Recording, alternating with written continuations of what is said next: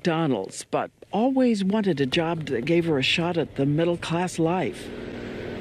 She was starting out when she says a friendly fellow trucker tried to assault her in the little bed back behind the wheel. He went and closed the curtain and started grabbing on me, trying to kiss on me, pull off my clothes. A constant battle of no, no, get off me, no. And I kicked him in his chest and he finally got off me. She says she reported it to the company, and they sent her this letter to assure her they had conducted an investigation and taken appropriate action. She tells us she's not sure where that man is now, so when she's alone, she not only locks up her rig, she loops the seatbelts through the handles. And here I keep the mace and the razor. I keep a crowbar down here, and also behind my pillows is a hammer. And she's not the only one with weapons. Police-grade stun gun. I'm an ex-cop. At a truck stop, I learn all this is an open secret. Most of the women truck drivers, they carry weapons. Do you carry weapons? No.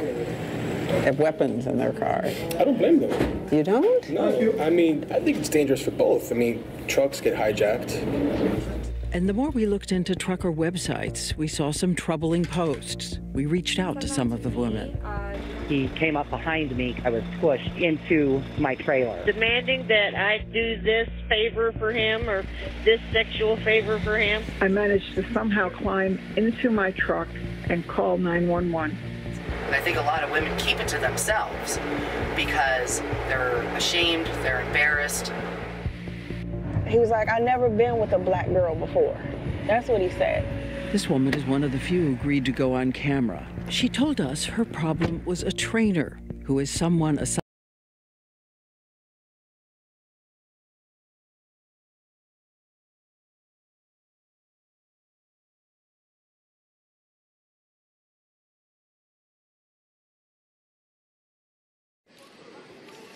気象庁によりますと、今日も全国的に晴れて強い日差しが照りつけ、午前中から気温が上がっています。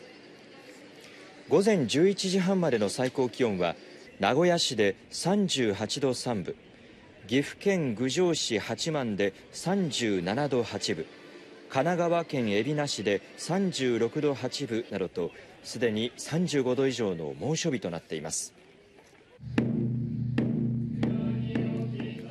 山形県寒河江市では雨不足で農作物の成長に影響が出ていることから、農家の人たちが神社で雨乞いをしました。